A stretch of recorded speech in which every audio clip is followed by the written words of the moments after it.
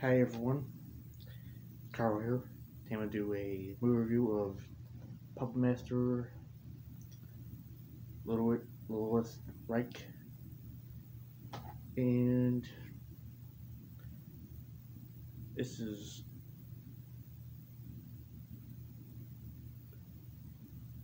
basically a reimagining of the beloved horror comedy with all the gory practical effects you can imagine. And this is, I guess, this is a reboot, possibly. I'm not sure. I'm guessing because they changed the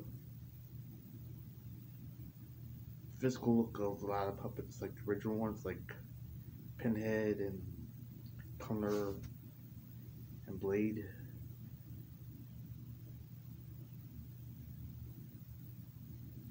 But this time it stars Thomas Lennon, which I think they did a pretty good job playing the main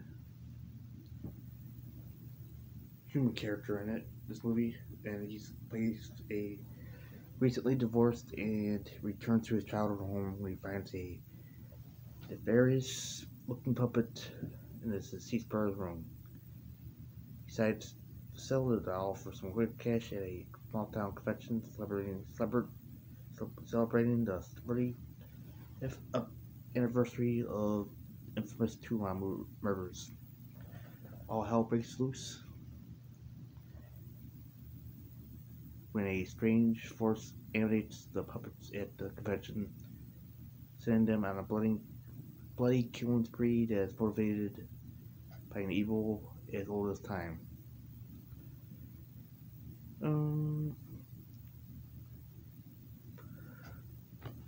Definitely, I must say this is on my top 3 favorite the PuppetMaster movies. Kind of hard for me to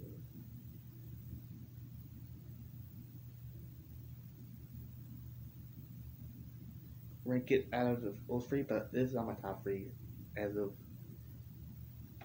right now. I still have yet to watch the PuppetMaster vs. Demonic Toys and Excess Termination. The reason I didn't watch Excess Termination because I had a hard time finding it on DVD. But yeah, I will watch that one soon, and also Demonic Toys versus PuppetMaster versus Demonic Toys. Sorry. So yeah, I'm gonna give this a 10 out of 10, and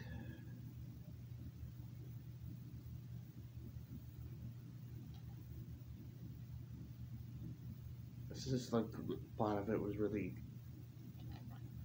interesting plot, and yeah. So yeah, let me know what you think. If you like this one as much as I did, and thank you for watching. Bye now.